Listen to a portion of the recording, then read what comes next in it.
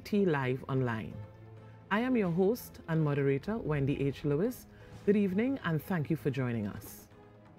The aim of this evening's discussion is to address the crime situation in Trinidad and Tobago. This is part 2. If you missed part 1, there will be a link in the comments on TTT Live Online, the Facebook platform. As I continue to engage experts in the field of policing and law enforcement, I am doing this with solutions in mind. We will be answering some of your questions at the end of each interviewee. Please be guided to keep your comments clean and respectful, avoiding racist and/or inappropriate and/or offensive statements. This evening's theme is In Defense of a Nation Under Siege. Let's discuss crime. The discussion will be moderated in 4 parts.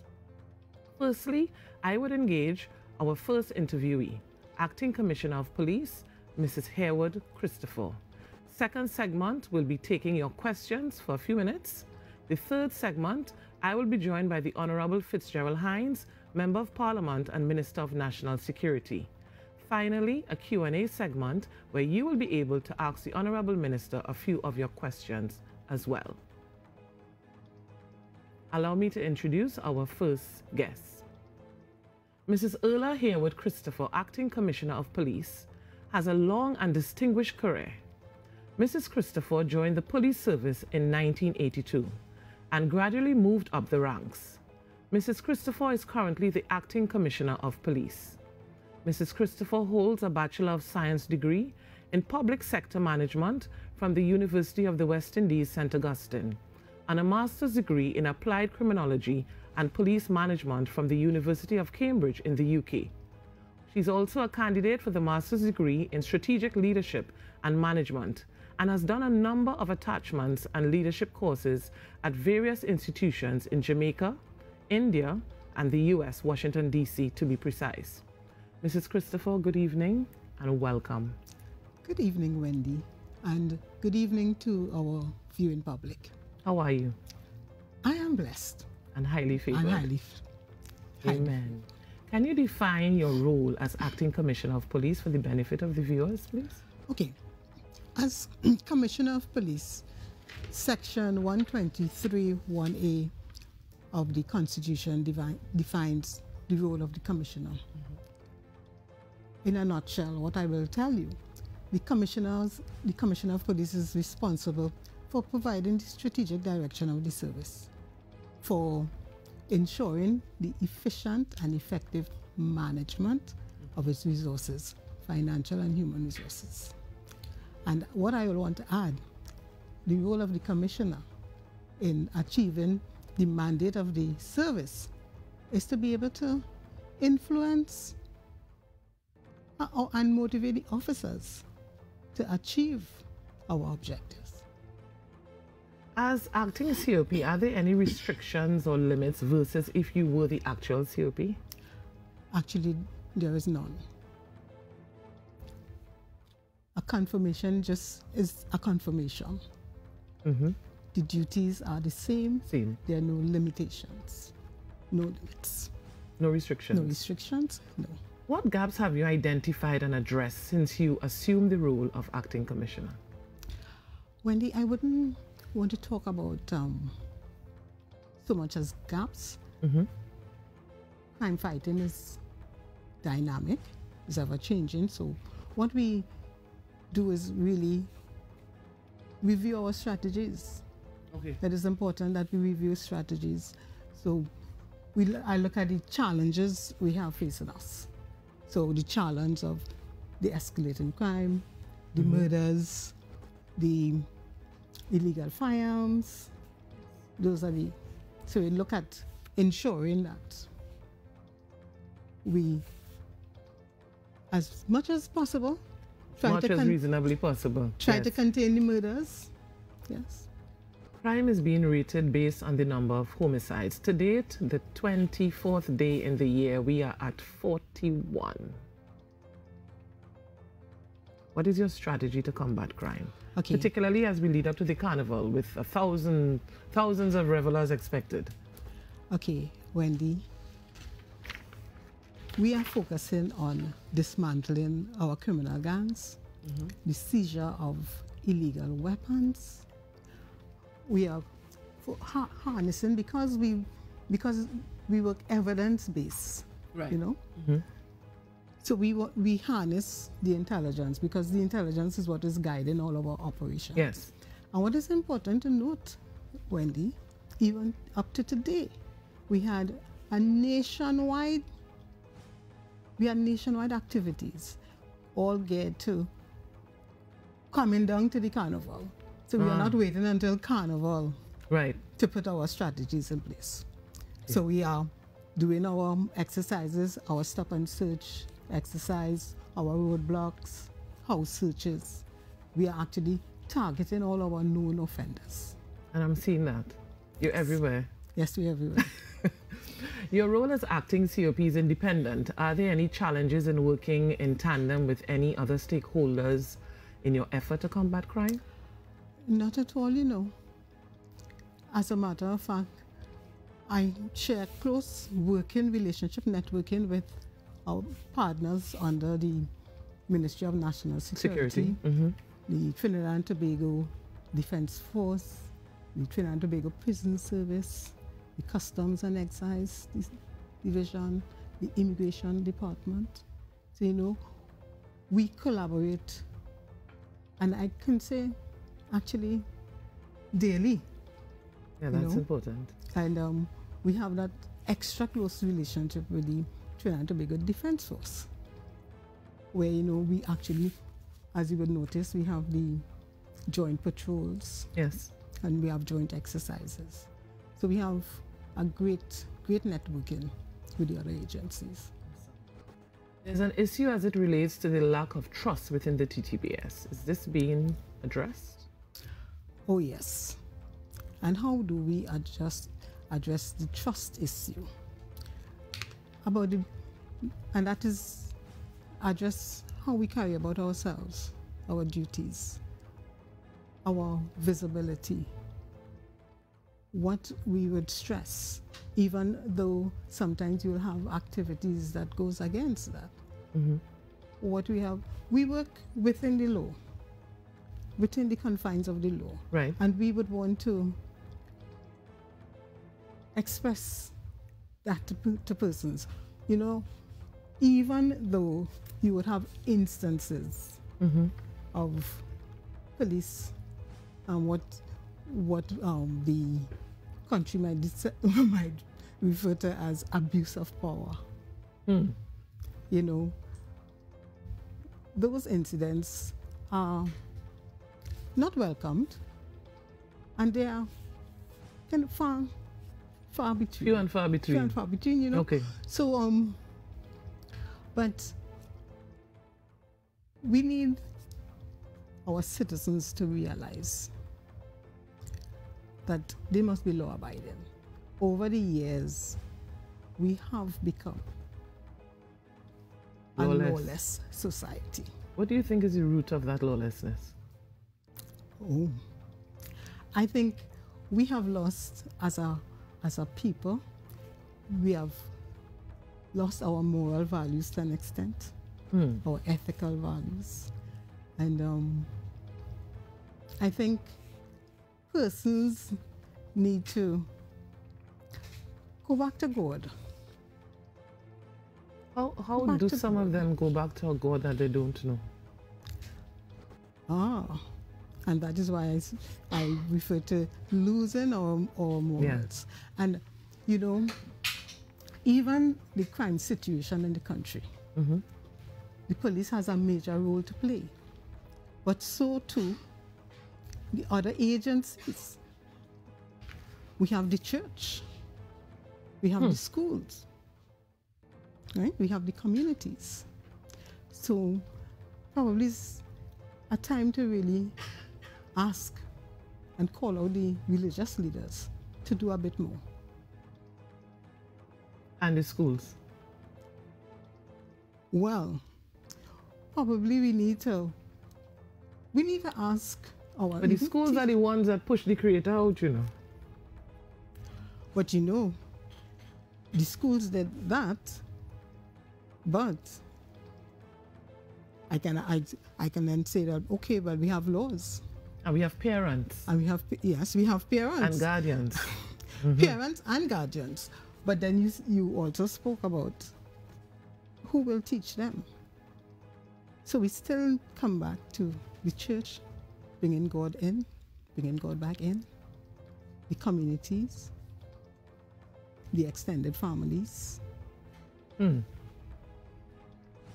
I hear you loud and clear, but sometimes when you have to get into the mind of some of these young people and these children, the mindset in 2023 and the mindset in the 80s when I was at school, without giving away my age, is a completely different mindset. We have access to the internet and people are searching for different things other than what they should be searching for. I grew up in church. I had Sunday school and youth group and all these different things. This generation, a wide percentage of them do not have that. And as you rightfully said, the community has to get involved because it takes a village to raise a child. But then sometimes the perpetrators come in from the said village. So then those individuals in the village now lose trust in the same village. So it's a vicious cycle. Right, and that is why our adults need to really take control and make their contribution. So what about if the adults in the community do a little more to bring the youths together? What about if instead of allowing the children all that excess time on the computers, to bring them outside, play some sports? I like sports. I like that you mentioned sports because sports is really an initiative that really changes your mindset, keeps you focused, keeps you out of mischief, technically speaking. Technically. Yeah. So sports is a good tool to use. I noticed that we would have touched on it earlier. I noticed an increase in police presence in unusual areas. So I think that's part of your strategy that you mentioned. And this strategy is working because I had to do some diversion to get here as well. As a female acting COP, what do you believe you bring to the rank? A different perspective, a unique one. I bring the perspective of a woman, a mother, yes, a wife, an aunt. I bring compassion, sensitivity. Are you saying that the men are not sensitive, Commissioner? I bring intuition. Men are sensitive, but do you think men are more sensitive than women? I would not want to answer that for fear of being attacked tomorrow and for the rest of the week.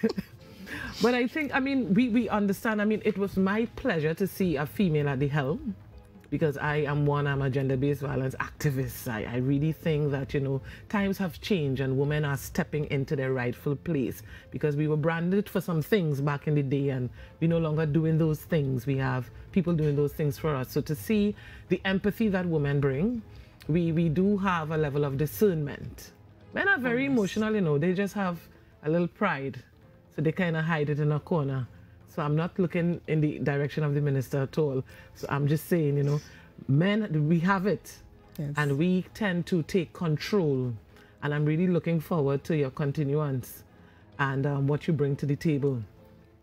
Let's get into some touchy waters now. So finally, let's discuss the issuance of these firearm user licenses. On the 4th of November last year, young, ambitious teacher and attorney at law, Miss Keisha Bostic from South Drayton Street, San Fernando, collected multiple gunshots, they couldn't even count, by her estranged husband, who then cowardly committed suicide. Within 24 hours, it was confirmed by the TTPS that he had four licensed firearms. How does a contractor get 4 licensed? You know, Wendy, the issuance of firearm is solely the prerogative of the commissioner. And a contractor, persons may apply for firearm for various reasons. You may want a personal protection. You may be sport, for sporting purposes, you know, or you may be a hunter. So those are the criteria and the reasons persons can get multiple weapons. But, you know, rest assured, the issuance of firearms will not be as liberal as it was before. What we have in place now is a more rigid, a more rigid investigative team, right, working. So even persons applying for firearm user's license would find the process a little bit longer. Right. And that is because of the stringent investigations that is going into the application.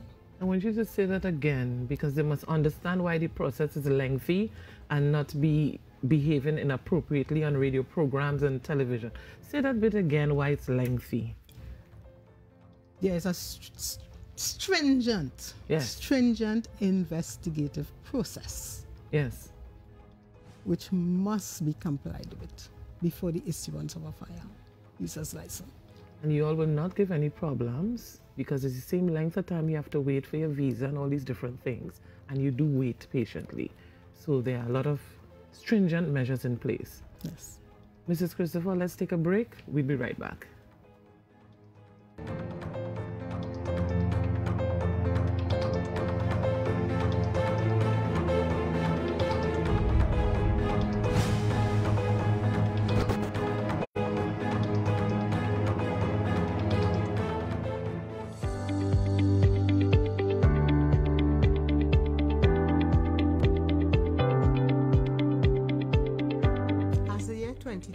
Draws to a close. We get ready to close one chapter in our experience and prepare ourselves to surmount the challenges of an unknown future. This year, we cherish the return to some semblance of normalcy in our lives as the restrictions of the COVID-19 pandemic were gradually lifted. Today, we once again have the opportunity to join family and friends who are so close, yet we were constrained to love them from a distance. From my unique vantage point as Acting Commissioner of Police, I can report that 2022 was another challenging year for the TTPS, yet we were steadfast in executing our mandate of confronting crime and working relentlessly to ensure the safety and security for all. The full capability and capacity of the TTPS as a law enforcement agency was tested, and the organization maintained its focus and its determination to deter and detect crime and to apprehend offenders. How did we manage those demands? Having an appreciation of the reality and the complexity of our current security environment and the global challenges impacting crime generally, we worked diligently to operationalize our strategic plan 2022 to 2024, which was a roadmap for all our officers in the discharge of their responsibilities. As the dynamics of crime changed, we too, as an organization, had to rapidly adapt our approach in order to be proactive and effective in our fight against crime. We remained resilient and focused, and to a significant extent succeeded in our efforts to keep our communities and citizens safe. We are all too familiar with the term going over and beyond the call of duty. Such were the demands placed on the rank and file of the organization. And I am pleased to report that the officers certainly rose to the occasion, despite the many challenges. And for this, I wish to publicly acknowledge the contribution and the dedication and commitment of the officers and to thank them for their service to the nation. As we come to the end of the year, the realistic outlook for the TTPS is another challenging year of operations. While commentators will press reset and begin a new count come January 1st. There is the need for an acknowledgement that there is nothing magical in fighting crime.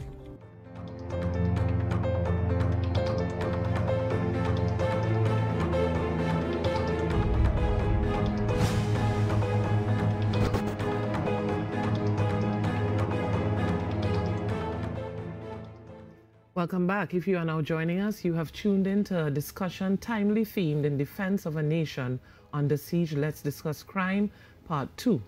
Before the break, we had an engaging discussion with the Acting Commissioner of Police, Mrs. Christopher, and we are about to discuss a few more things, and we will take a question from the Facebook Live audience.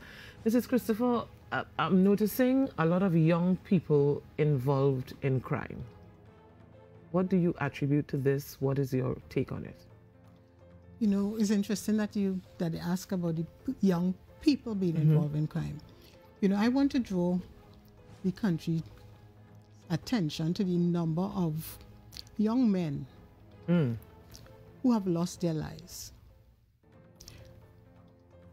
Between the period 2018 to 2022, 111 young men between the ages of 15 and 19 lost their lives. Wow. 9 young boys under the age of 15.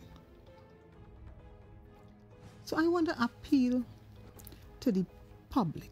I want to appeal to the mothers, the aunts, the sisters, the wives, the girlfriends.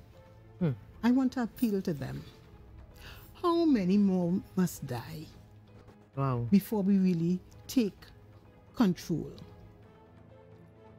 We need to steer them away from that gang culture. Yeah. I am sure there are mothers who really wish they had that control to pull their children away from the gang. But they can't. But I am sure we can assist them. And I am appealing to all the people, the ladies out there, to reach out to us, reach out to the TTPS. We have 97 police youth clubs. We have police youth clubs in every area you can think of. What about reaching out to the youth clubs? How do they do that? Actually, you can go to any station. Any station. Any station, and you can get information about the youth club. If you're on Facebook, you can get information about the youth clubs. 97 police youth clubs. 97 police youth, active police youth clubs. What's the role of these youth clubs? The youth club really is geared towards making our youths productive citizens. The youth club leaders involved in various activities. Any age limit? Including any age limit. Okay. Up to 25. Okay. Cap at 25. So we assist with educational activities. We have homework centers. We have cultural activities. Okay. Yeah. We have steel bands. Steel bands, yes. Education, steel bands, anything with sport? Yes, we have sport. We have actually, right now we have our netballers. Okay. Attending an international tournament. It's free. Everything's free. Nothing is free, Wendy. Nothing is free. I'm just asking on behalf of those who would like to know. Nothing. Well, yes, it's free membership. Oh, so there's a free membership. Free membership, of course. And then the initiatives have a cost. Nothing, no cost to the membership. You see? But we provide. But of course, it's a cost to you, yeah, exactly, to implement. Us. Corporate citizens, yes, there's a cost. Wow. But it's a welcome cost. No, and I really appreciate this, but I think this is something that I've been saying independently. And it's probably because there's a lot of police in my family, a lot. So I am kind of in the know with some of the things that are taking place, but that's just me as an individual. A lot of people aren't aware of these things. Do you think I'm saying we as if I'm a police officer, Yeah, do you you think your office in collaboration with maybe the TTPS and all the powers that be need to increase the communication? Well, you know, I'm surprised that you are not aware. That I'm persons aware are of not the youth aware club. of youth clubs. Because I worked with St. Clair Police Youth Club. But 97? No, that's soothing to my heart. I'm very pleased to hear the amount of youth clubs we have and the fact that they can get involved. But I really didn't realize that it was so much. But so kudos to the TTPS on that initiative. Oh, thank you. You're most welcome. Because the youths, if we want to get to some solutions, we have to get to the root of the problem. And the root of these problems is with these youths. Yes. You mentioned about gang culture. Yes. And that a lot of the young people are gravitating to gang culture. What do you think is attracting them? What does the gang leader gives? I have no The idea. the gang leaders provide finances. You think it's money alone they're using? Sometimes, they provide that kind of artificial care and love. And they give the members a sense of belonging. That's it. You see that there? Giving them a sense of belonging. Yes. That's it, because a lot of these youths are crying out for attention in different ways. Yes. A lot of these young people feel abandoned at times. A lot of these young people feel as if nobody cares. And then someone, be it a gang leader or otherwise, is very influential because some of the things that they want to accomplish and they want to achieve in life is being done through the gang leader. So it's like a form of gratitude. Yes. And that is what the gang leaders do. So they hold you. So after a while you feel obligated to them. And that is how now they get you now to commit criminal activities because of that feeling that they indebted to you. So these youth clubs, I hope and pray, have some sort of initiative where they're dealing with the mindset. Oh yes. Because they must understand their worth and they must understand that this is a serious trade-off. Yes. So while this person may be giving me money for a particular thing in exchange for me committing a crime, what are the chances of me being caught? So whilst they would have given me X amount of money to do a particular thing, while you're spending your 10 years or your 20 years or whatever years you get for that particular thing, they are going about their business. So I think the youths need to have more of a visionary mindset. And I'll be more than happy to work with any of these youth clubs. Through the Corporate Training Academy. I seriously will. Okay, great. So we have 77 station districts. My God. So within the 77 station districts, you have the 97 police youth clubs. Wow. Question concerning the firearms from the Facebook Live. Are businesses like pharmacies and groceries, etc., prioritized when it comes to the issuance of firearms? When you say prioritize, what is meant by prioritize? I assume, I'm just assuming on behalf of the writer, that because of the level of robberies or break-ins from these supermarkets and pharmacies, etc., is it that they will take priority because of what is taking place with them? And I'll allow you to answer and then I would season it up. Okay. An application comes in. We have a period by which we would want to complete an application process. So we say within a period of 3 months from application to processing. Okay, that's not long. No, it isn't. No, that is not long. I think in response to this question concerning pharmacies, groceries, etc., in terms of aiming to get the firearms, one of the things you mentioned earlier concerning the community partnering, etc., people also need, yes, you people who are watching me there, need to recognize as well that we all have a part to play. You cannot just leave your business unattended and then aim for the firearm. You have to be more of a deterrent. Yes. Because some of these businesses, there's a pharmacy close to where I live, and they have someone with a baton that is not deterring anyone. And they've been robbed 3 times. And it's because when they look at your establishment, they're not deterred. They're not even wondering if or not. They're like, this is a perfect target here. So I think people need to engage in more activities and initiatives that will secure your premises with wisdom. Yes, what we refer to as target hardening. Target hardening. You see, I knew I would learn some things on this program this evening. Target hardening. Target hardening. So you make it harder for the criminals to attack. That's all. Wow, Target interesting.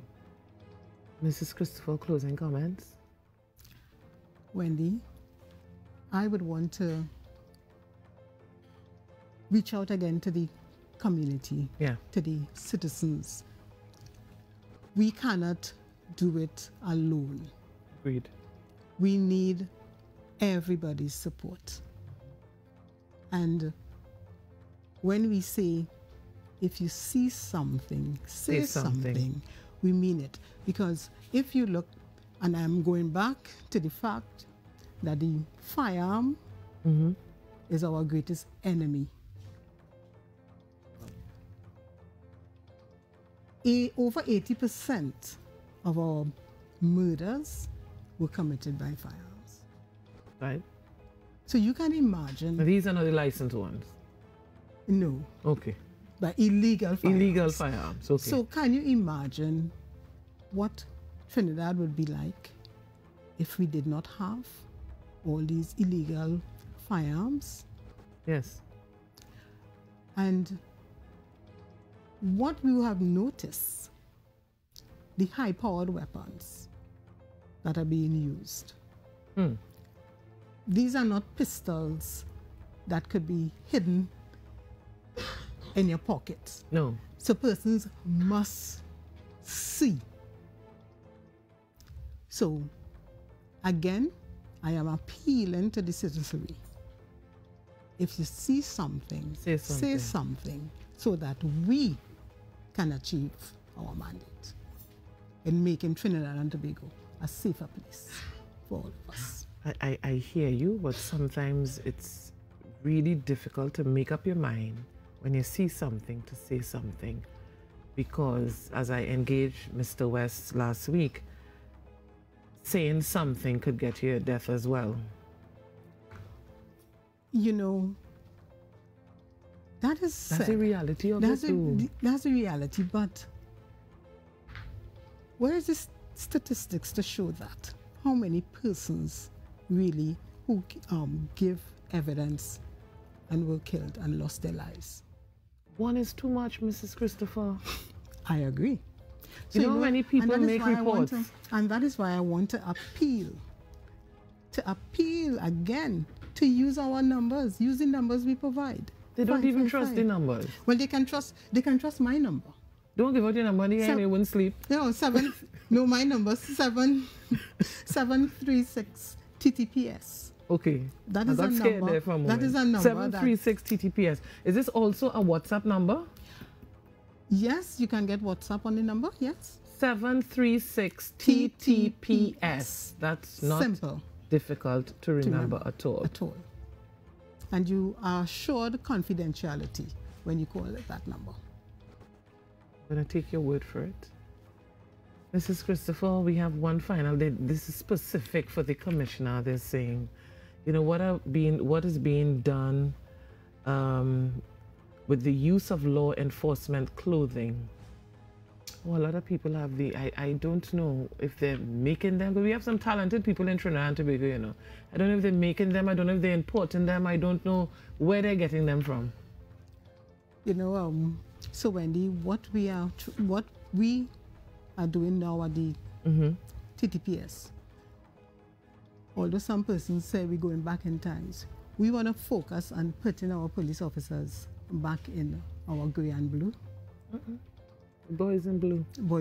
Yes, the boys in blue. Now that is to ensure that, you know, we take control of the illegal use of the other uniforms. Okay. Right? We want to ensure officers who are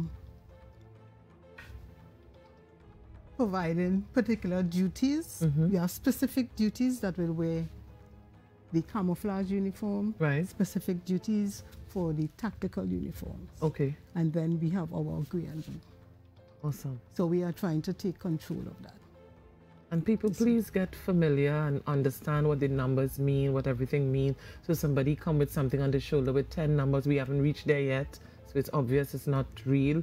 I think we too have to do our own research and become educated within ourselves and stop depending on the government of the day or the commissioner or the minister or the this or we of ourselves have to actually take responsibility.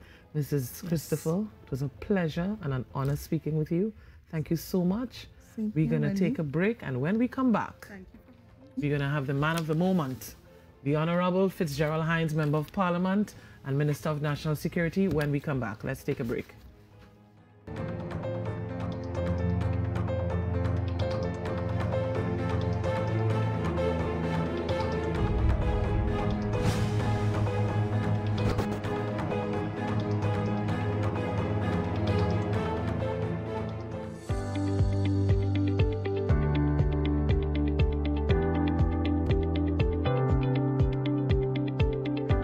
As the year 2022 draws to a close, we get ready to close one chapter in our experience and prepare ourselves to surmount the challenges of an unknown future.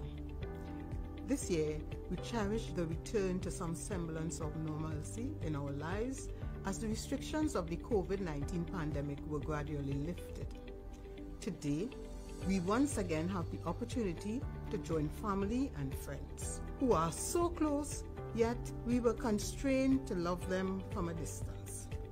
From my unique vantage point as Acting Commissioner of Police, I can report that 2022 was another challenging year for the TTPS, yet we were steadfast in executing our mandate of confronting crime and working relentlessly to ensure the safety and security for all. The full capability and capacity of the TTPS as a law enforcement agency was tested, and the organization maintained its focus and its determination to deter and detect crime and to apprehend offenders. How did we manage those demands? Having an appreciation of the reality and the complexity of our current security environment and the global challenges impacting crime generally, we worked diligently to operationalize our strategic plan 2022 to 2024, which was a roadmap for all our officers in the discharge of their responsibilities.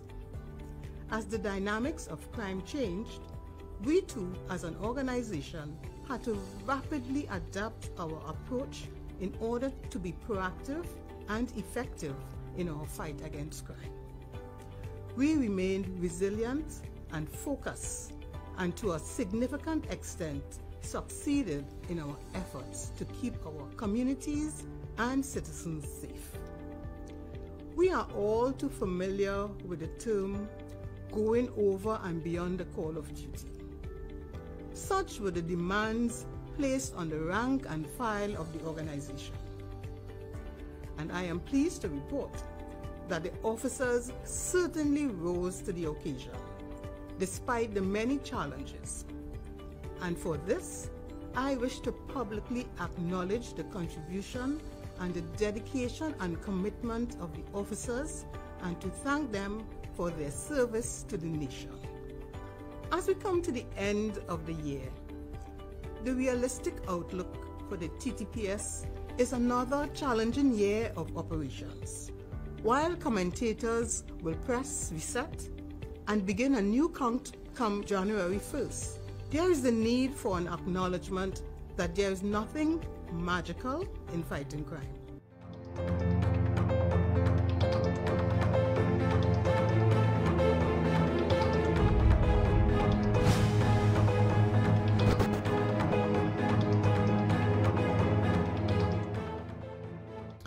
Welcome back to all of our viewers on TTT and TTT Live Online via the Facebook platform.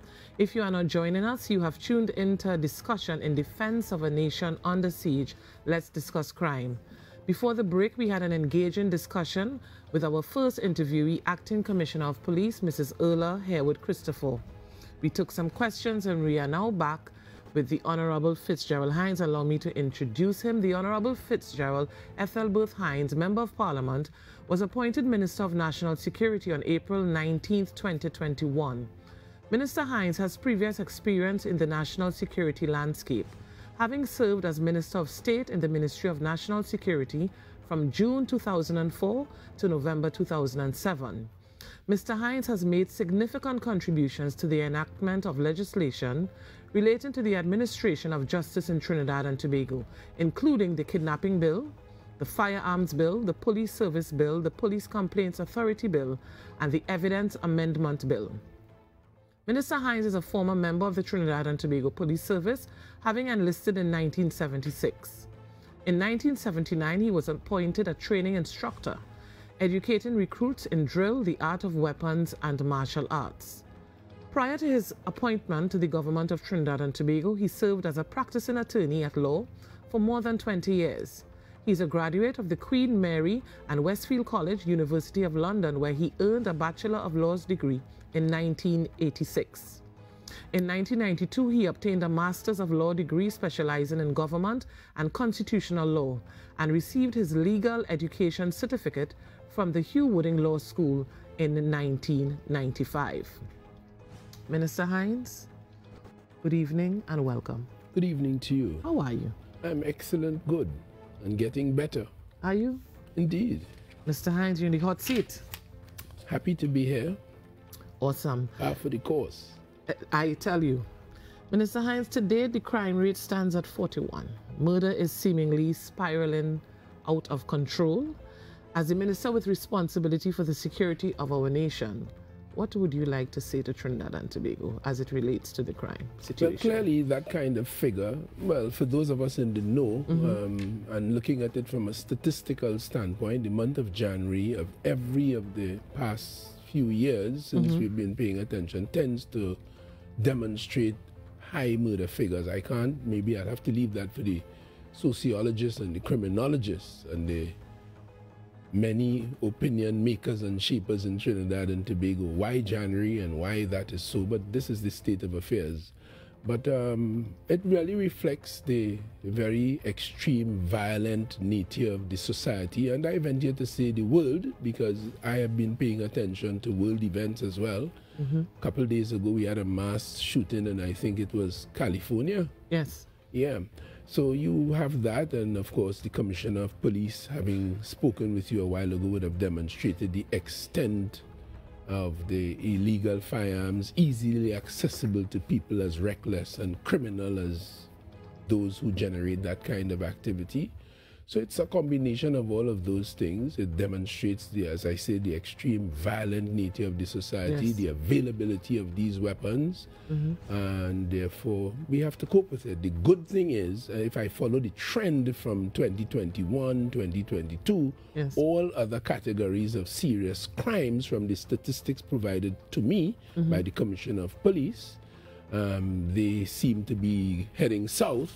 Okay. But murders in particular, and of course, as the Commissioner explained a while ago, and as we have observed from our keen observation on these matters, the presence of automatic weapons, military-type assault weapons, lends itself to far more, like happened today, double and triple Yes. and quadruple and quintuple murder and experiences. Yes. In the event I told you about, I think it was in Monterey in California, I think about 10 people died and another 10 or 14 people injured in the event. So these are the realities that we are faced with in the world, and therefore all of the commendations and recommendations of the Commissioner, which I was pleased to witness for the last few moments, are quite opposite, and I too commend them to the people of Trinidad and Tobago. Take it down. There are many ways you could resolve your differences. You don't have to run to violence like that, some small little thing. I know a fella got shot in my community when I represented Laventille East Mover, and when we got behind it, was $10. $10. And I remember a particular day, a young man ran into my office, frightened to death. And when I inquired of him, he owed another young man 1 day pay, at that time, $250. And the young man, I left my office and I went to find the young man because I'd known where he lived, the area. So I went in, I inquired. Eventually they pointed him out to me and I got a hold of him and I asked him about this. And yes, he was swearing he's going to kill the man for $250. At which point I took out the $250. I told him, well, look, I just spoke to the man. He gave me this $250 to bring for you. And that put an end to it. That happened. Wow. Yes. And they kill for less. You match the nice sneakers in a dance, you're up for that. Somebody tell them you say something, or the girl look at you Easily twice, angered. they want to kill. Dotishly angered. And that's what's going on. That's the world in which we live. Agreed.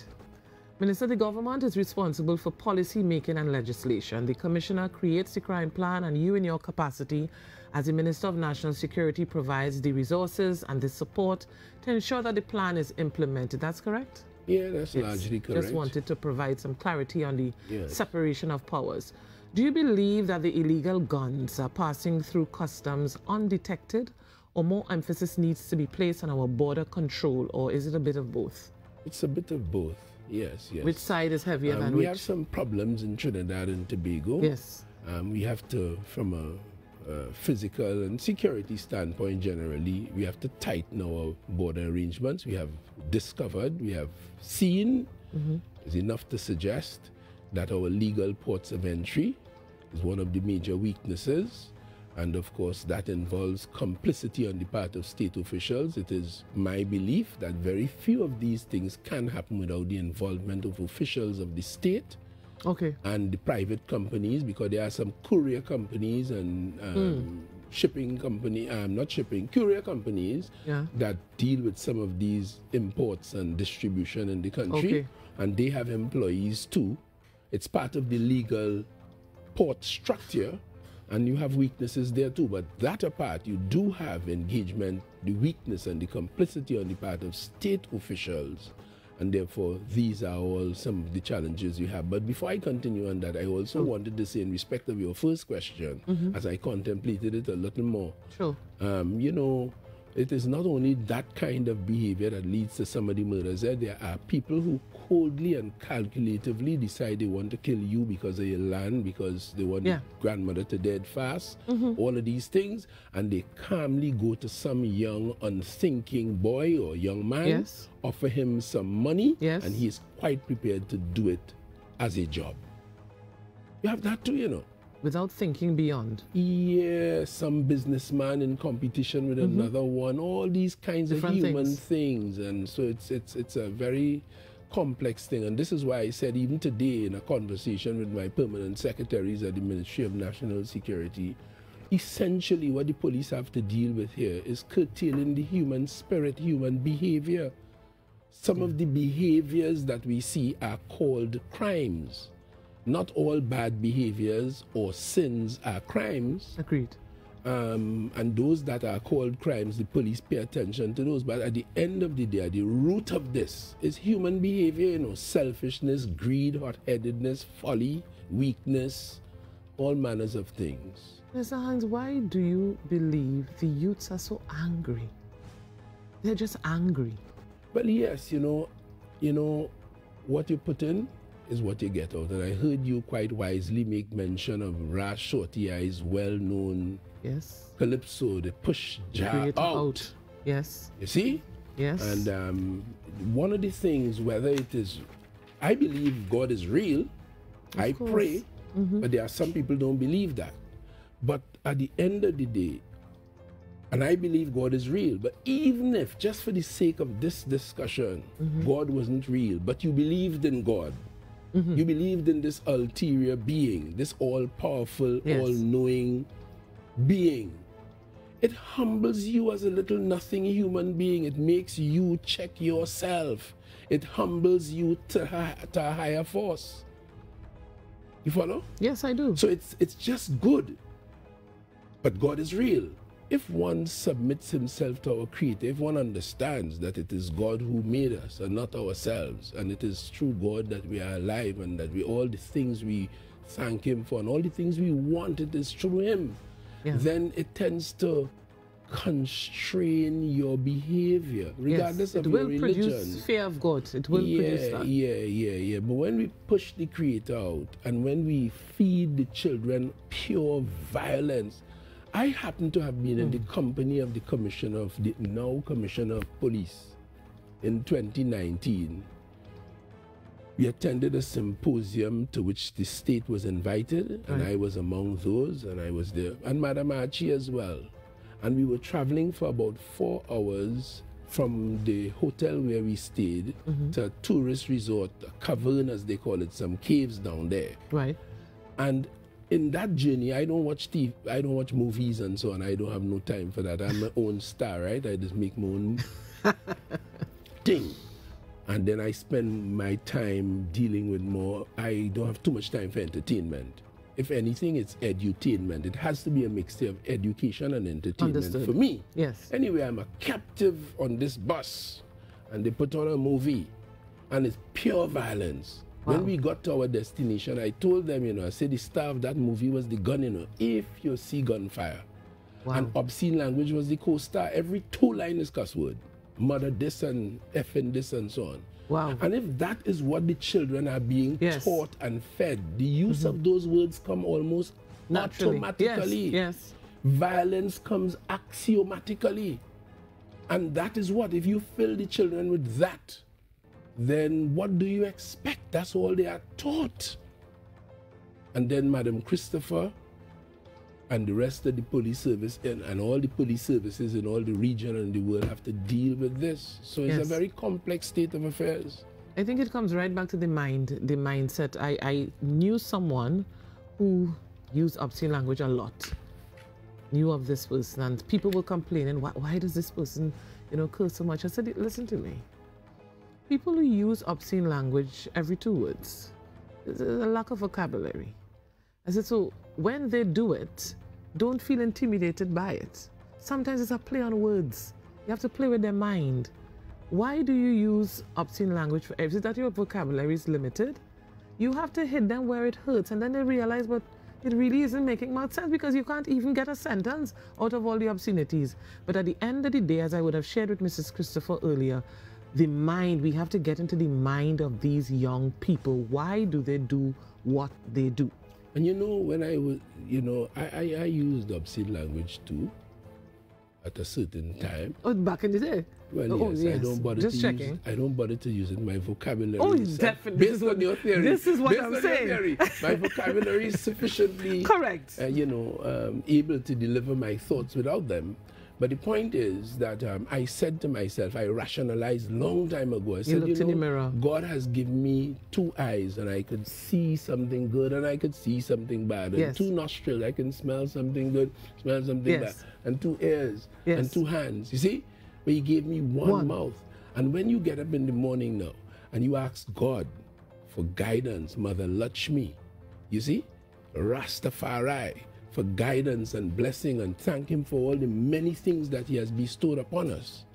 And then 2 minutes after that, the same mouth, you go on using them foul, dirty, nasty words. I just pity God, just cringe when He hear it. Wow. You understand? So it is that persuaded me. Just like cigarette smoking, I smoke cigarettes too. As a teenager, you're coming up, you're playing man in school and so on. My father is now dead, and my mother, so may they rest in peace. They wouldn't know, but we did it. And, one day in reading Malcolm X's autobiography, the story is told that Alex Haley, who was writing the autobiography, came into Malcolm's car. Yes. And he had a cigarette. And Malcolm looked at him as a very disciplined minister of religion, Temple number 7 in New York at the time, told him, that makes you the first person to ever smoke a cigarette in this automobile. It used to be called that in those days. And Alex Haley said that he got the message loud and clear. He put it out. And then Malcolm X would go on to describe a smoker as fire on one end and a fool on the other. Wow. And when I read that, I took the decision I will never put a cigarette in my mouth again. Oh, of words. Because God didn't make me no fool. Agreed. And that's why we have to read. We have to fill our minds with positive things. We could find role models. Madam Christopher is an outstanding role model to young people, because no privileged background like me, like you, Dr. Rowley, and so many more people. Find positive models, examples, follow them. And there's so much. And if you don't find it in your family, as I did in mine, because my father was my strongest role model. He still lives in me today. And I convey some of my father's spirit to my sons. And I would like them to reflect that spirit, because he was a highly principled man, unlettered, but honest to the core. Couldn't touch nothing that wasn't yours. Yes. He was that kind of man, and that imposed itself on me. And I imposed that on mine. And you know, if you can't find it in your family, and you can't find it in the community, Bob Marley was also one of my inspirations in this life. I think he's an inspiration for quite a number of people. A corporal in the police service, 6509, as he then was, Corporal Neil, an instructor when I joined the police service, and I watched Neil, so I just wanted to be like him, walk like him, talk like him. Wow. May the Lord bless him. He impressed himself upon me. So when I became an instructor in the police service, it was the spirit of Neil in my soul. So you had something to actually follow. And he trained me as an instructor. He trained me to become an instructor. So he lives in me. That is awesome, and it's a perfect example. Minister, we have had several instances with drugs at the port. Up until last week on the 16th of January, drugs were found during a police exercise, and I commend the TTPS for those findings. Is it that the current law is either not a deterrent, or there is no fear and respect for the TTPS? Money, money, money. The law is a deterrent. The other day I saw the Commissioner of Police in Jamaica, and it went viral in Trinidad, and people telling me we need to amend our laws to do what Jamaica is doing. Life sentence, 15 years if you're caught with a firearm, and you know, that sort of thing. Our laws worse than that. Yeah, 25 years, life not sentence. Day. Yeah, our laws are, I don't think the issue is the one of law. No, because the law is clearly not a deterrent. Right. But no, I don't think we need more stringent laws per se. What we do we already need? have them. So the motivation that people get for money and for things and the easy route is where it's really at. So I think that the imposition of law enforcement in it, that is really the deterrent, where they get to know that you are more likely to be caught. And as you make the decision about the drugs or the gun or the crime, there's a judgment that takes place in your spirit. Right. An assessment, a balancing act, gain on the one hand and pain on the next. And if you assess that the gain will outweigh the pain, then you take the chance. But if the law enforcement situation is where it's at, and you feel confident that Madam Christopher and Madam Archie and them will get you, so it's bringing back the as fear. you make the balancing theory in your brain, you realize this one, you're heading Better for leave jail. this alone, yeah. You're heading for jail. And also the forfeiture laws we have, if you are convicted of certain offenses under the law, they come and seize everything related to the crime. But the laws exist. So It's the I believe implementation. and I have faith that the law enforcement, and coming on that topic, I as minister am quite pleased in my heart. And I told this country that at the end of last year, I don't know if they took note. I described it in metaphor as a situation where the police service was going to the gym every morning and every evening, putting on policing muscle, improving their technique, improving the technologies they use, improving their strategies. You heard the commissioner say a while ago that they review strategies almost on a daily basis. Yes. You see? And I'm seeing that, and I'm seeing the responses of the police within the last few weeks. And I'm seeing the responses of the society in response to the police. And I noticed that that's what they want. They want to see the police. And I have found, to the credit of the commissioner and the police service seems to be coming alive. Because I believe the 7,000 men and women of the police service and the resources that they now have and the laws that we have in place and this small 1.4 million space that we have, I believe if all the police service really comes alive, as I am seeing signs of now, today, right, some killing took place. And within moments, the police intercepted that suspected murderer, you know. And from information available to them, they're looking at other things. And we have seen within recent days and weeks. That's in St. Augustine. And you just said it too. The police seem to be everywhere. I go in little backwater places in this country and I see 2 police on the motorcycle. I see a police patrol everywhere. This is what we want. And I am pleased about that as minister. The police service seems to be coming alive. More productivity, I've said. Before you go on to the next question, there are 3 major impediments to our national well-being, growth, development, everything. 1, productivity. I believe if we as a workforce, including the police service, steps up our game and do the business, we will impose ourselves better. We'll see more growth, more development, everything in Trinidad and Tobago. That's 1. Too many of us don't give full value for our space, for our job, for our occupation, for our money. I'm telling you that. Without fear of contradiction. Okay. Secondly, corruption and complicity. Secondly, corruption and complicity. The first is lack of productivity. Right. Okay. The second is corruption and complicity. Corruption interferes with everything. Because if you have a very expensive national coastal radar system, by way of an example, this does not exist that I'm aware of. I'm just giving an example. Yes. And the operators of that can see everything that is happening coming into Trinidad and Tobago by air or by sea. And you have a corrupt person there. You see what they want to see. The value of all of that is lost. Yeah. A whole police station could be lost to everybody. There are about, I think there might be about 40-some police stations in the country. A whole police station, whole thing could be lost. Wow. If just by one person. Or persons. Or persons. See? And the third problem, of course, in Trinidad and Tobago, I don't want to say this too loudly.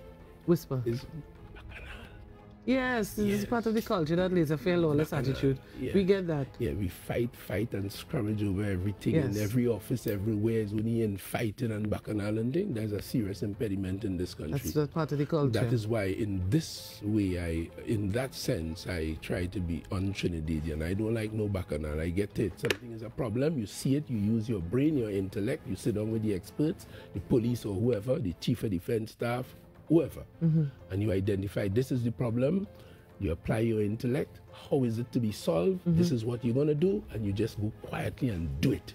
Systematic approach. Minister, let's take a break. We'll be right back.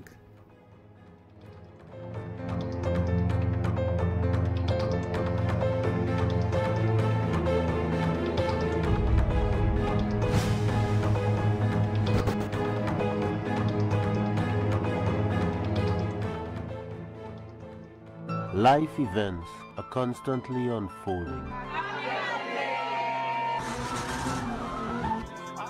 Each event creates a memory.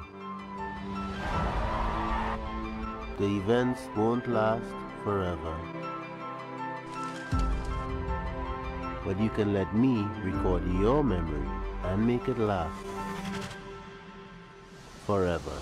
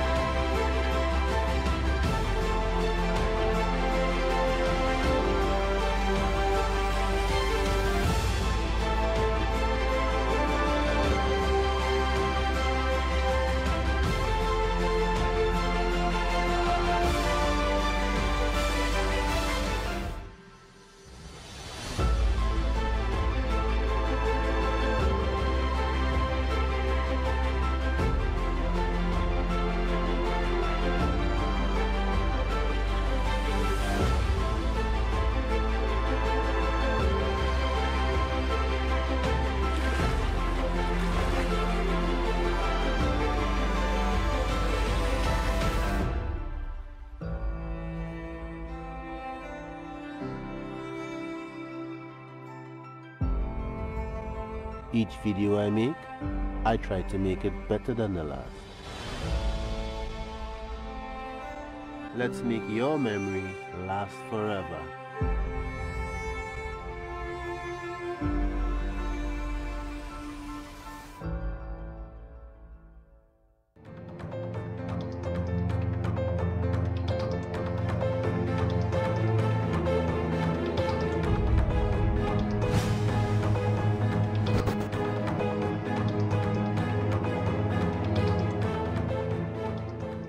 We're back with the Honorable Minister of National Security, Mr. Fitzgerald Hinds. We are discussing the crime situation in Trinidad and Tobago. Minister, welcome back. Every year the TTPS is recruiting, therefore it's fair to say that manpower is not the issue. Can you describe the recruitment process and how has it been improved over the years to combat the magnitude of deception being detected? First of all, the police service now consists of about 7,000 persons altogether. And that figure is generally maintained. That is to say, although they recruit persons, there's the attrition rate. On the other end, people are retiring, medically unfit, and those kinds of things. So it's a process that is ongoing. In terms of how it has improved over the years, for many years now, quite properly, the police service began to democratize its recruitment process. By that I mean to place the faces, the addresses, and the names of all applicants in the newspapers so that the public will have an opportunity to participate in that recruitment process. You see a crook there? Yes. Right. Yes. According to Chogdas. You know, Chogdas from Mrs. Virginia's Alzheimer's disease. She, from Tobago, when she see a crook, she know one. She say, you look like a crook, member of the family. You know, you don't know the calypso. Mr. Hinds, you're a lot older than I am. Well, it's a recent calypso, you know. Indeed, I'm a lot older than you, but it's a recent calypso. Creative like it. Anyway, and they have democratized the recruitment process in that regard. Of course, the basic requirement is 5 CXC passes, math and English, and 3 others. And of course, a clean bill of health in respect of, health. You have to be physically fit. And of course, in terms of your record, you have to have a clean record with law enforcement. Yes. And of course, background checks are done in the district and so on. And this is consistent with all the arms of national security because the police service in its plan and in its design, they know what they want of a police officer. So when they select, recruit, and train someone at the end of that process, they are supposed to have a certain kind of individual. Who is a police officer? What is a police officer? What do we expect, the public expect of him or her? Someone who is learned, someone who understands police duties, someone who has integrity, someone in whom the public can easily have trust and confidence, and all of those other things. So they train up as well during the 6 or 8 months they spend inside of there, and they're very careful in the interview process looking for certain things. They are tested psychometric testing as well to see the personality types and the way persons would react. So all of these things go into the process. I'm trying to find the right person and trying to find the right spirit and trying to find the right energy to match with what the police service ought to be, which is about righteousness as opposed to wrongiousness. Am I permitted to use that word? Of course you are. Yes, indeed. Because I know the word. You do? Yes. Yes, very familiar. And so that process continues. Recently, and this is across the board, the Defense Force has done tremendous recruitment and training in the last, since I'm Minister of National Security, I would have attended about 3 passing out parades at the Defense Force across the 4 formations of that force.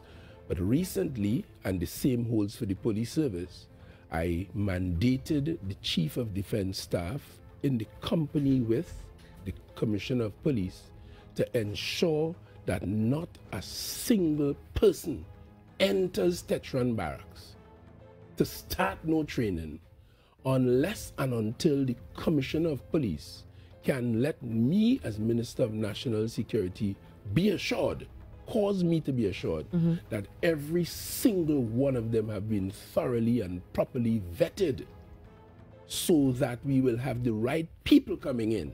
because even the pictures in the newspapers may not be enough. Somebody in the know may have missed the newspaper on that day. Correct. Or they may have read the comic strip rather than the other earlier pages or the horoscope. You understand? Yes. So it is up to the police commissioner to ensure, working along with the defense force and all the other agencies, we do vetting on a regular basis, and they have to make sure that that is done so as to get the right fit, because policing is a profession, it's a vocation, it's more than ordinary. It requires certain attributes. Yes. I mean, in the spirit of righteousness. And I agree with you totally. Then these same physically trained officers, based on what you've just described, are released to protect and serve. Some of them, some are mentally unfit, physically incapable. Some have even been known to be perpetrators, stressed out. They are planned. You know, I recall the days way back in the day when I was entering the police service. So you learned something new this evening. Yes. You had to be a certain height. You had to be a certain weight. When you saw a police officer back in the day, you knew that either in the police service or the defense was something. Now we've seen some that the breeze could move them. Well, you know, the modern organization, as I understand it, I'm no police officer, but from my reading and my understanding of it, it requires tremendous more in terms of skill sets than in our day, because the criminal fraternity has evolved into a very sophisticated, well-oiled machinery. Very strategic. Young, you know, you don't see nobody looking like no criminal again. Some clean, well-cut people in suits, because crimes are a reflection of human behaviors. I said that earlier. Yes. So you have white-collar criminals, you have blue-collar criminals, so-called, you have street red blood criminals, you have them in all shapes and sizes. So the police organization today requires different kinds of skill sets. And some of the little ones who you small body want, because this height thing, it used to exclude people who may have the will and the capacity to do it. So it's finding the right balance. Yeah. And of course, you know, I know a couple of police officers, they look like students. I know a police officer in particular. When I look at him, I can see a teenager in school. That's a good look. He could do good undercover work. Right. You understand? Understood. So how are officers monitored and evaluated? They require different kinds of skill sets, and today the focus is more on that rather than the physical attributes. You know, some of these young people, you might see that they might be very skilled in information technology and doing different aspects of policing today. Even counseling requires a lot of that, the police service. Understood. As people who are good in theology and all of that too, all of that. Yes, sorry? That's okay. How are officers monitored and evaluated? Well, I am aware from the outside as Minister of National Security that in all those organizations you have appraisal systems, and they are, you know, they are rated and assessed by their managers, corporals and sergeants, and there's these reports, and it eventually comes up, and then they go for their interviews and write promotion exams and interviews. It's a very systematic approach. Yeah, and of course, if a man is not footing the bill, it is open to the commissioner. Under the current law, the commissioner has the responsibility to hire and fire every police officer from the rank of assistant commissioner and down. So the commissioner is expected, and they do keep a paper trail on, as I say, your appraisal reports that come in, disciplinary charges, and all of these things are kept in a file, and it is open to the commissioner, following the tenets of administrative law and the constitutional law of Trinidad and Tobago, to take action against a police officer who is demonstrating incapacity. If it is because of physical or health issues, then there are procedures for being medically boarded and to be declared medically unfit. So it's that sort of thing. Let's discuss the implementation of body cams for officers. Has it been tried and tested, and what's the delay in further implementation? Yes, I recall recently the commissioner reminding us that within recent times Body cams have been purchased, distributed to the frontline officers of the police service. It is not yet the case that every officer has one. But in the key areas where they are in direct contact with the public on a daily basis, the task forces, the CIDs, the IATFs, they are the detectives and so on, who interface directly with the public. They have been issued and they are in vogue. They are in use as we speak. And it has helped. It has helped to improve accountability, because sometimes people lie like crazy on police officers too, you know. I agree. And it of goes course, both ways. in some cases, yes, police officers tell lies too. So this is a very helpful matter for transparency. And I still don't understand why it took such a high place in the considerations for Trinidad and Tobago, but this body cam became this big issue. To me, that's just like another piece of kit. It's necessary, it's useful, and I would like to see the process continue, and I'm sure it will. I've been assured by the Commissioner it will. Wonderful. It's been years since the discussion on the table regarding, you know, these cameras at traffic lights on the highway, etc. And there are a few that aren't working, and we would recall the cyclists who would have died around the savannah, got run over, and the lights weren't working. Is there anything in place to check these lights, to monitor what's taking place? Because you have a lot of lights that just aren't working. You mean traffic lights? The cameras by the traffic lights. Oh, well, cameras is one thing, the lights is something else. No, not the lights, the cameras by the lights, yes. All right, those cameras, we have about 1,676 of them across the country.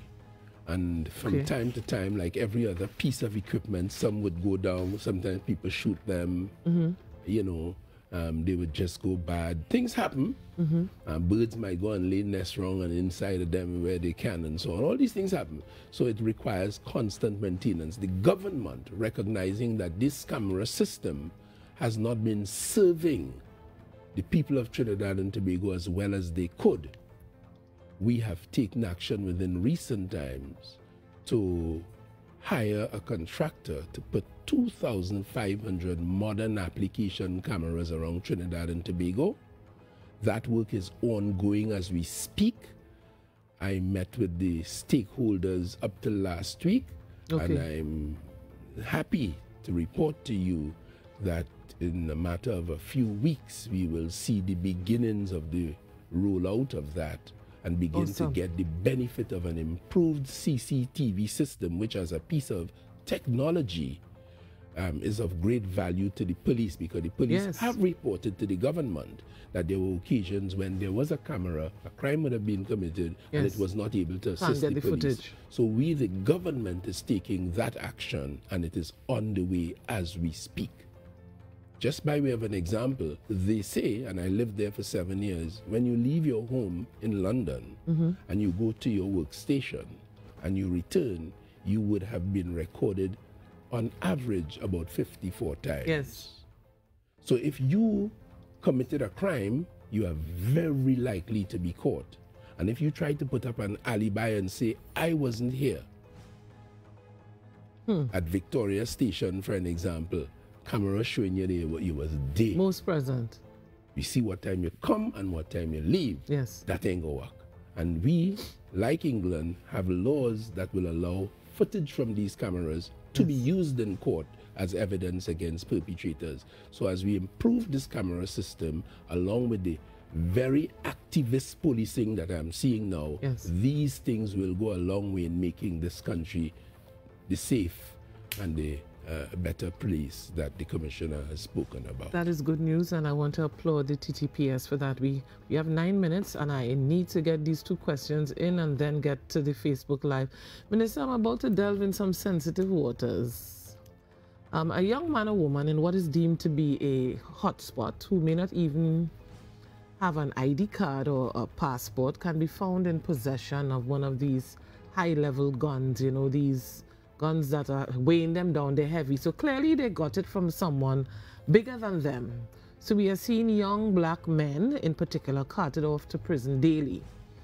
I know you cannot go into much detail here, however, any progress with those, their title, their phrase, they're bracketed as big fish as they are labeled, and how long would it take for the right people to face the time, as they are the root of the crime in most instances? Let me say this, right? There's this perception of Mr. Big. And that is folklore. You think so? I think so. I think so. Minister? I think that's folklore. You understand? Because No. I am aware from reports available to me, some of the littlest people bring gun in this country. Minister, the example has somebody who does not even have a passport. So they can't travel to go nowhere. Somebody is putting these guns in the hands of our young black people. I don't believe they're coming in. So where are they passing? There's this perception that is some big, rich, wealthy person import this container guns. No, Mr. Big. No. Somebody bigger than you, is it a big? That's how I perceive it. Right. But you know, a little fisherman could just go down the mainland and come back with a container of guns topped off with fish on top and shrimp. I agree. Good. But just now, some little fella, anywhere without the passport and without the ID card too, could get a cousin who live in somewhere in the United States where guns are sold quite freely and legally like biscuits, to send it for he in a container. And when it reach here, some little state official working in a courier firm or working for the state in some aspect of the state could authorize that, could turn a blind eye for that barrel to come here too. You understand? Agreed. Yes, I do. Okay. But it doesn't eliminate. Little people. So I don't know if it's a big person, a little person. For me, it is all folklore. Gun coming in here illegally. Large, medium, or small. Big, medium, small, miniature. I want it. I want the police to improve their techniques. I want the police to continue to be driven by the intelligence that drives them and to find every one of them. And I believe it is possible. Hence the reason why I applaud and I support the police services' focus on retrieving illegal firearms in Trinidad and Tobago. I don't care who bring it. It's a gun. It's a lethal barrel weapon. It is a danger to the people in the community. It's a danger to all of us. I just want the police to go and find it. And I see the police carrying on operations whole day today, whole last night. I'm aware some more going down tonight and so on from what I hear. The place is busy. I want to see more of that. Go and take every one of them guns and bring them in the police barracks by the armorer shop. And after 6 months, the police must show this country, look, we have captured 3,000 guns. And to that extent, the place is cleaner, safer, and healthier. So that is part of the solution of fighting this crime. And that is what we need. Let's take some questions from the Facebook Live. Someone is asking, are there any plans to absorb municipal officers into the TTPS? Well, not necessarily. The municipal police as a concept and as a practice is going quite well. The government understood there's this these municipal police. And when I was in opposition, when we were in opposition, Dr. Rowley, as opposition leader, sent me to Fairfax County in Washington. Right. I spent 3 days and 3 nights with the police service there. They allowed me to drive around with them, to be in their precincts, to see how they operate. And there's where I saw how policing operates in the United States, at least in that. You have state police, Washington. You have county police, which is whom I was with. Like our municipal police. Yes. And as a result of that learning, we took the decision that we will improve the body of municipal police so that to the extent that they grow and become more effective because they are properly trained, they are properly armed and equipped, they are well tooled for what they have responsibility for, the city, state properties, public spaces, and that sort of thing. They deal with that quite effectively. And that allows the regular Trinidad and Tobago police service now to focus on other things. So it is not about morphing one into the next. Right. An individual may have the ambition, he wants to move from municipal police to TTPS. That's quite fine. But from a structural, organizational standpoint, both have separate and collaborative roles because the municipal police have emerged. I went to Stalin's Black Stalin's funeral or concert? The concert. A Tuesday night down there. And when I got into San Fernando and I saw the municipal police out there doing the business, managing, maintaining the space, Yes. I was quite pleased, and I did tell the commissioner I was quite pleased, and I complimented them because that's what it's all about. And therefore, the regular police now would be free to go and deal with all the operations tonight and the other nights and so on. Excellent. And that's the idea. Everyone having their own responsibility, but they collaborate deeply with each other. Minister, I want to touch on school crimes. We have young people going to school with knives, in some cases a gun. How does the TTPS, if at all, work in tandem with the security for the schools? And should there be a more stringent way to highlight students who would, for example, enter the premises with a knife? There are too many young people coming to school with knives and all different types of weapons. Is that happening currently? Yes, yes. It's a very difficult situation because some schools got as far as having police present in the school within recent years. Wow, okay. We have MTS largely, the MTS. Yes. Mm-hmm. It's a security company. Operating at these schools. At some stages, I understand they had scanners. There were suggestions about scanners yes, for students. And then people raised issues about the children and that kind of policing environment in the school. It's a very difficult kind of situation, but what you have described is real. So as we speak, discipline or ill discipline is a major problem in the system. Yes. And Minister Gatsby Dolly is grappling with it. So we have established, the government, a subcommittee, including me as Minister of National Security, and we work very closely with them as policies and practices are being designed, have been, and continue to be designed to deal with the violence in schools. Of course, in addition to that, they have school counselors and guidance officers whose business it is to identify problematic students and to work with their families and in the communities to see how to address them. That is but awesome. Certainly our position is, if you could be child as you want, if you are going to commit serious crimes in the school environment, you're going to rape, you're going to stick up, you're going to rob, you're going to shoot, in school, you will be dealt with in accordance with the laws of Trinidad and Tobago. And rightfully so. And then you will be given the program for rehabilitation and treatment. And of course, we have the Youth Training and Rehabilitation Center for the more extreme and violent cases, because they can be very violent. As I say, that's what we're teaching them. That's what we're teaching them on a daily basis. And when I say daily, I mean sometimes when parents are asleep 24 hours a day, these children wouldn't go to sleep, 2, 3 in the morning. They're on their devices. All manners of perversion. So they're getting sick. They're looking normal, but they're acting strange. Correct. You just mentioned something very interesting that I want to touch on, and then I'm going to allow you to make your closing comments. You spoke about the mindset of the individuals as it relates to having an issue with the scanners at the school. And the issue is coming from the parents, I gather, or maybe the students. But these same individuals have no issue being scanned to go to the United States.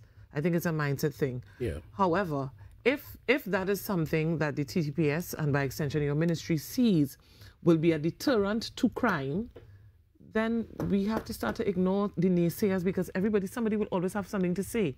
What are your closing comments? Well, I agree with you, if it has to be done, it has to be done. There was a time when corporal punishment was available to the staff at schools. I mean, I was a beneficiary of some of that, even in secondary school, I met a teacher of mine, Mr. Gat Nicholas, who, as a 5th form student, wanted to fix me up, Of course, I was a little bit embarrassed, so I escaped him. Right. And then I went to him quietly after and apologized and so on, but I couldn't take no licks in front of everybody. Wow. You understand? But I didn't fight with him. I didn't cuss him. I escaped him. And then I went back peaceably and apologized and so on. Awesome. Yes.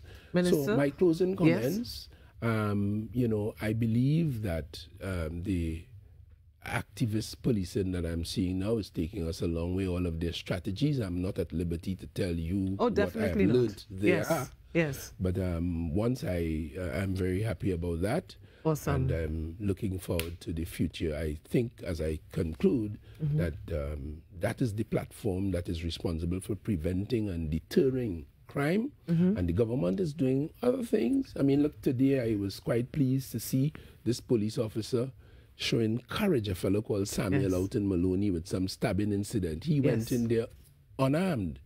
and subdued a man who can have murdered a woman and a child. And finally, the judiciary is taking action because we have to quicken the criminal justice system. So when the police bring them, the courts, and I'm aware as we speak, the Chief Justice announced the establishment of the Special Court for Human Trafficking and Sex Offenses and so on. So the thing is getting better, and therefore in the midst of all of the noise, I am very optimistic, and I'm looking forward to the immediate and longer term future in terms of law enforcement in Trinidad and Tobago. Thank you so much, Minister. And we have to wrap up. We would not be able to take any more of your questions. Thank you to everyone that would have tuned in. Thank you to Mrs. Erla Christopher, the Honorable Mr. Fitzgerald Hinds, and everyone who has been a part of this discussion. My name is Wendy H. Lewis. Thank you for joining us. Good night.